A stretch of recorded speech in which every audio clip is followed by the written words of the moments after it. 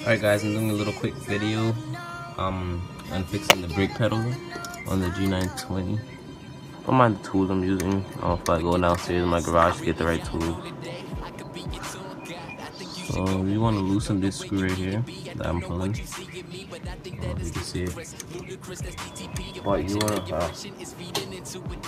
alright, so you want to loosen the screw right here. Just be glue like that. This should be new, so it should look like just like this. Well, like that. And then you want to loosen the other side, I believe. There's another one. Mind you, I just got the steering wheel today. It just came in the mail today.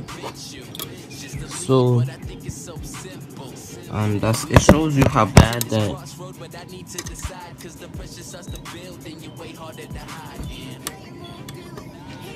yeah, like I was saying, I just got the steering wheel today. So it shows you that how bad this steering wheel is, the pedal is built, the brake. Because I already want to pull it up and take this thing out of it. But it's pretty weird how they put that in there. Because there's so many complaints about it, and then they still make the same steering wheel with the same thing. With the rubber in it still.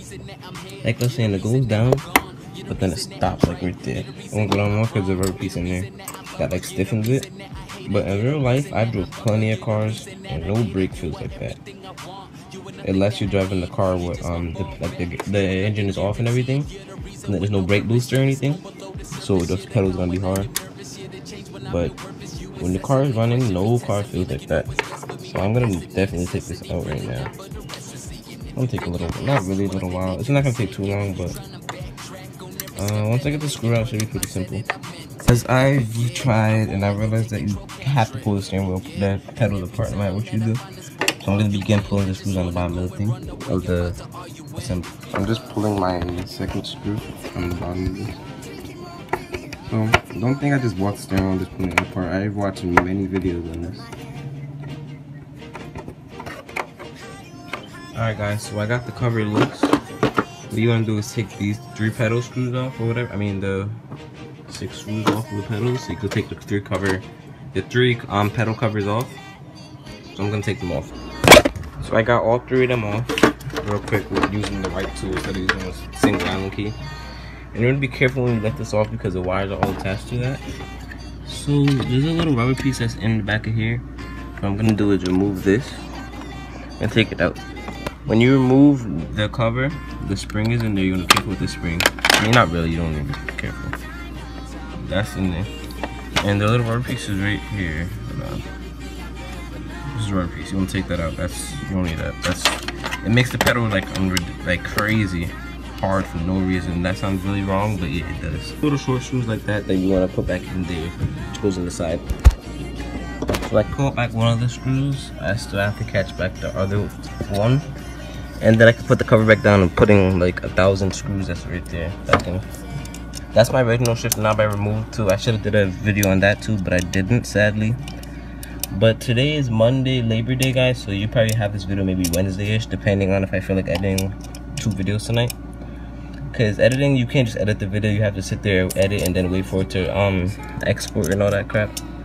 So sometimes that's the longest part of it. But I'll try though.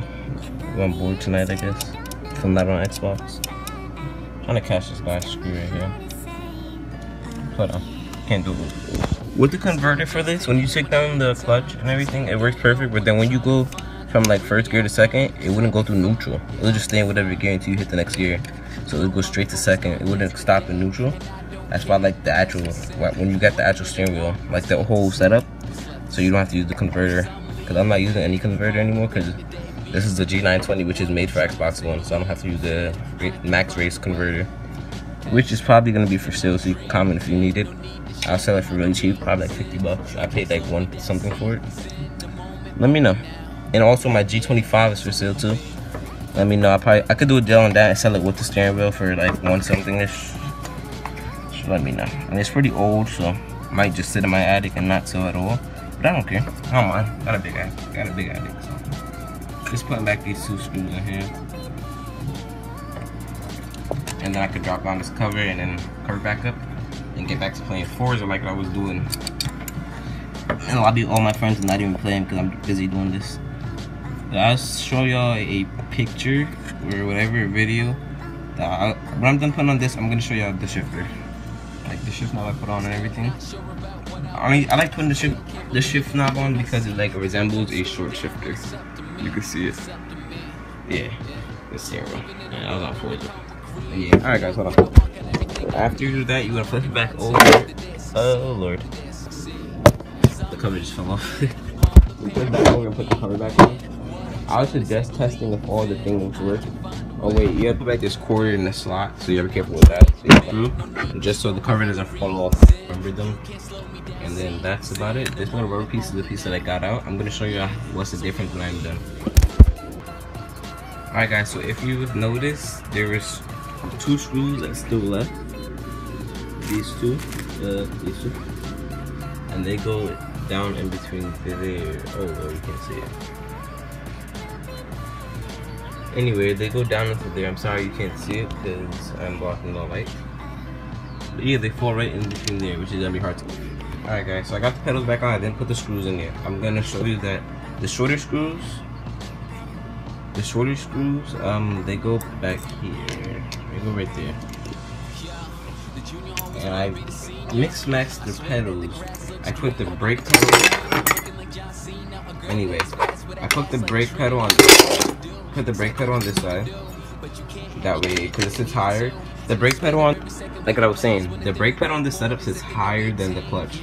But I wanted the clutch to sit higher, so I put the brake pedal that used to be right here on this side where the clutch is, so it can sit higher. If you see. Let me put these screws in and then get back to you. Alright, I got the everything done. Pedals are not wiggling. I think I tightened them just the right amount. You don't want to tighten anything on this too much because it's plastic and it will crack if you tighten too much. And the screws are very durable, but the plastic isn't, so I would suggest it. So the brake pedal will go all the way down now without hitting the little rubber piece that was in there, which is right there. Everybody needs that. Take it out. It's definitely worth the time. And yeah. I am the one, your son don't need a gun to get respect up on the street.